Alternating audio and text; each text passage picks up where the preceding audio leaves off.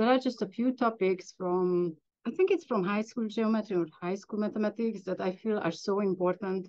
So let me tell you about the arithmetic geometric means. Now, the arithmetic mean is something that you know under the name average. So you can take the arithmetic mean or average of a number of numbers. You can say 7 and 13. What's their average? Well, you add them and then divide by the number of numbers added. It looks like it's done. You can do that with 3 numbers, right? Make it a little bit more interesting. So we can do that with 3 numbers. We can add them and then divide by the number of numbers that were added. I think it's 75 over 3. I think the numbers are right. Let's see. Okay. Now, what this is, and so on, you can do it with 4 numbers, 5 numbers, and so on. So what it is, it's basically, in a way, it's ironing out. Imagine that, I don't know, there are 5 people in the room, and everyone puts their money on the table. Some have more than others, but they just put it all together, and then they split it into 5 equal shares, and they go home with that. That's a little bit what average is. It's basically, for 7 and 13, can you come up with 2 numbers with the same sum, but they are identical? And that would be 10 and 10. 10 and 10 has the same sum as 7 and 13. 25, 25, and 25 has the same sum as 17, 6, and 52, but they are equal. So it's basically, we're evening out the data under the operation with respect to the operation addition.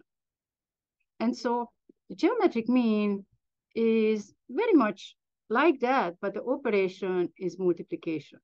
So for example, if you look at 2 and 18, the arithmetic mean is easy. 2 plus 18 divided by 2, 20 over 2, that's 10.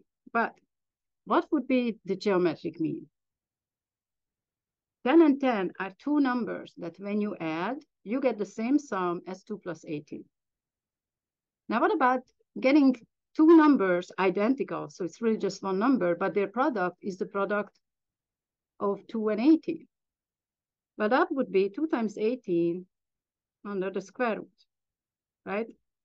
Well, I intentionally rigged the numbers to be nice. So 6 and 6 are 2 numbers identical that have the same product as 2 and 18, right? And we can do that with 3 numbers. We can flatten out with respect to multiplication 3 numbers. It's just we're going to multiply the 3 numbers. Okay, this is not going to be pretty at all. We're going to multiply the 3, and then we take the 3rd root. So the geometric mean would be 5 times 12 times 42, the 3rd root of that. So there is a third root in this calculator, but it might be just easier to punch into the 1/3 power. That is 3rd root. 5 times 12 times 42, 13.6-ish. Now 13.6, when raised to the 3rd power, will give us the same product as 5 times 12 times 42, which I forgot to 25, 20. Okay, now you can take the geometric mean of 4 numbers, multiply them, and then take the 4th root. So it's evening out the data, but with respect to multiplication. There is one complication though.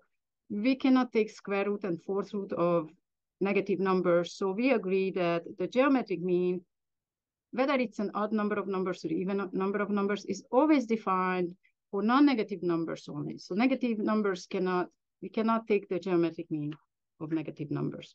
So the definition is, if A and B are non-negative numbers, so 0 is okay, then the arithmetic mean of A and B is square root of AB. And then let's say we have A1, A2, A3, A5, and so on, AN. So we have n many numbers.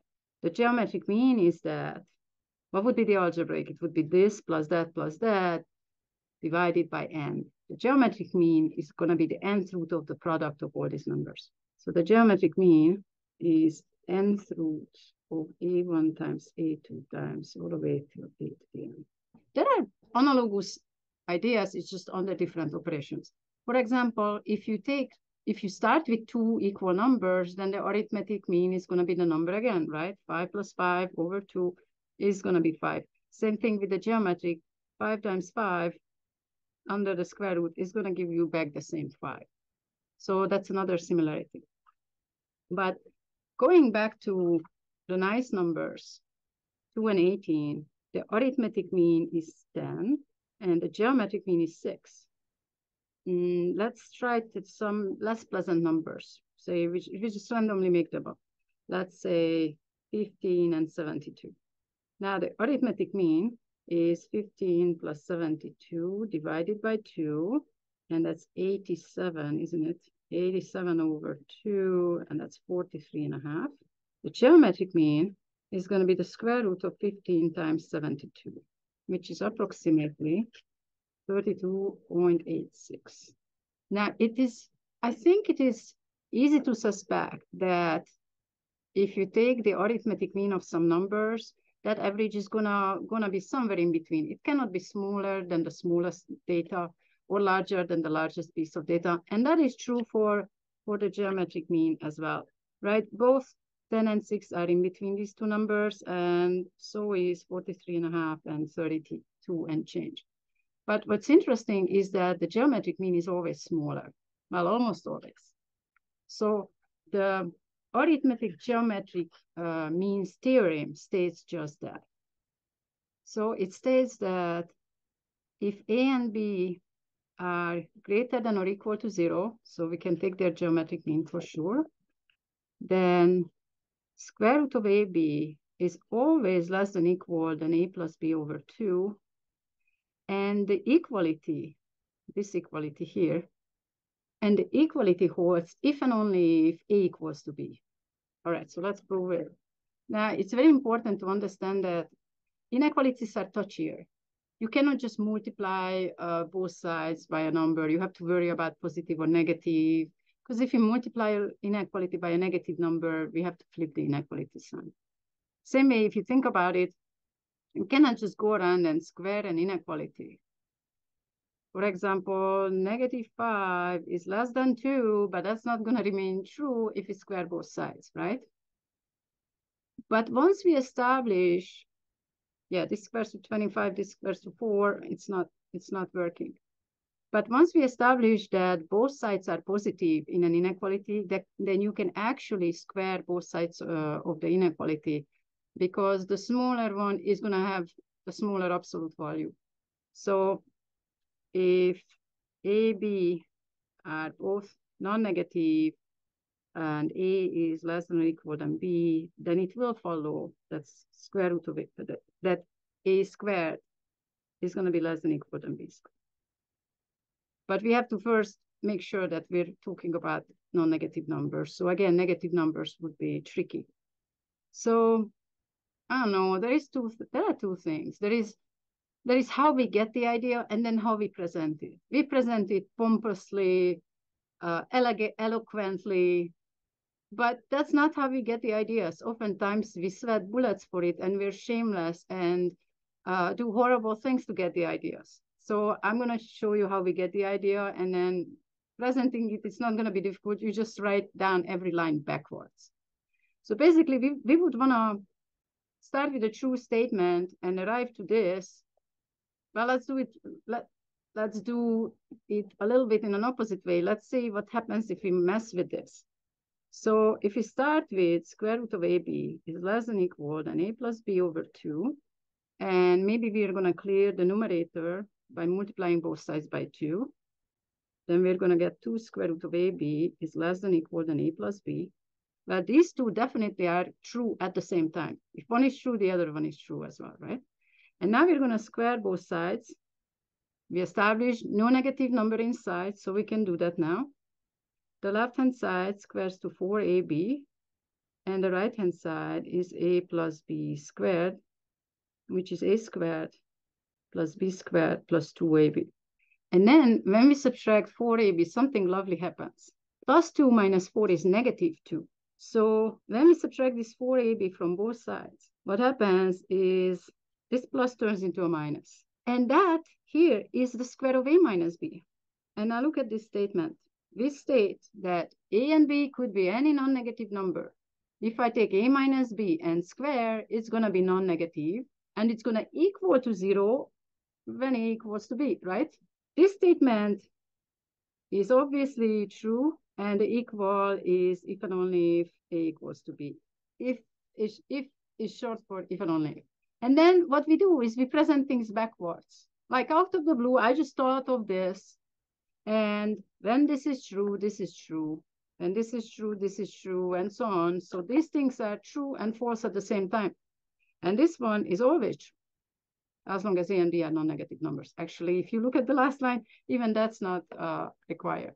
So the arithmetic geometric means theorem says that the arithmetic mean is always greater than or equal to the geometric mean, and they are only equal if the data you started with, a and b, are equal to each other. And these statements can be generalized for 3 numbers, means arithmetic and geometric, 4 numbers, and so on. And actually, that's quite useful.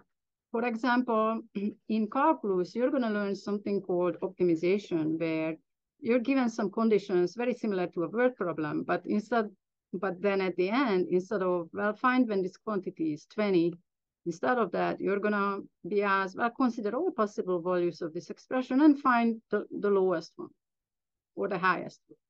Find the maximum or minimum of an expression. And the arithmetic geometric mean is a very, very good tool. So for example, suppose x is positive and we want to find the minimum value.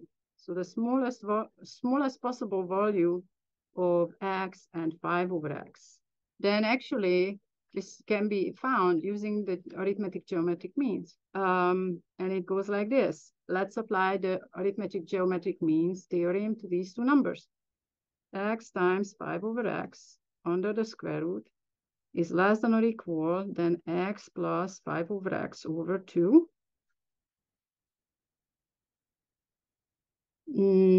X cancels, multiply by 2, 2 times square root of 5 or square root of 20, if you like, is less than or equal than x plus 5 over x.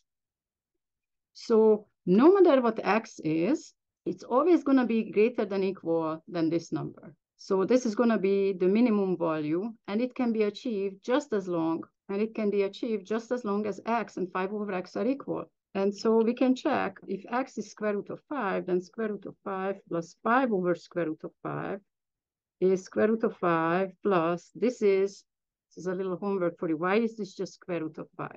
5 is square root of 5 squared. And then we divide out one square root of 5. There it is. But that's not a value that you can just stumble into by trial and error, right? So if these 2 quantities, we could minimize the sum because the product was a constant. And if the sum is a constant, then we can find the maximum value of their product. But that's just the tip of the iceberg. There are lots of other applications. But what I want to tell you right now is why it's called geometric mean, because it's all over the place in geometry. Now, we have been looking at right triangles, and we agreed that right triangles have a happy accident, that these 2 angles add up to 90. And that's part of the reason why when we draw in the height belonging to the hypotenuse, we split the triangle into 2 triangles, right angled and similar to the original one. This is 90, this is beta, forcing this one to be alpha, and this is beta. We've seen that. But now, it's a very useful fact, and after a while, you're going to be able to you're just going to remember it, that H is the geometric mean of A and B. And it's just a very easy ratio problem with similar triangles. Those of you who are already experts in triangle trigonometry, just tangent alpha for this triangle and this triangle will do. basically the side opposite alpha divided by the side opposite beta is this ratio in this small triangle. Opposite alpha sits A, opposite beta sits H, and the same ratio in this bigger triangle here. Opposite alpha sits H, opposite beta sits B. And so we get that A over H equals to H over B. So when we cross multiply, we get that H squared equals to AB. There it is. There are two other geometric means in just this triangle. If I recall it correctly, this side is the geometric mean of this line segment and the whole hypotenuse. And that's not hard to prove either. Let's see if we can do it here. What is X? So the ratio we're going to use is opposite. So opposite alpha, the side opposite alpha divided by the hypotenuse. Now in this small little triangle, that ratio is opposite alpha sits A and the hypotenuse is X. Now we're going to apply the same thing, the same ratio to the original triangle, the whole thing. So then opposite alpha sits X and the hypotenuse is A plus B, or C in this case, the hypotenuse, I'm going to say A plus B. And there it is, X squared is the product of A times A plus B. So there is A plus B. The geometric mean of these two lengths is this length. Okay. All right. This is a good time to start. Expect the geometric mean to pop up all over the place in trigonometry. It's gonna show up a lot. Thank you for watching.